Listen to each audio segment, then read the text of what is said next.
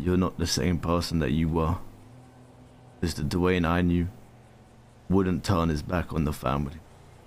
He wouldn't throw his chain away. He wouldn't even go near a cop, let alone fucking snitch about his own family.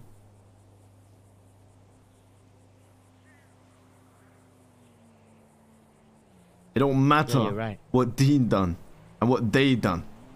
That would be a conversation for a different day, and that would be on them, not you.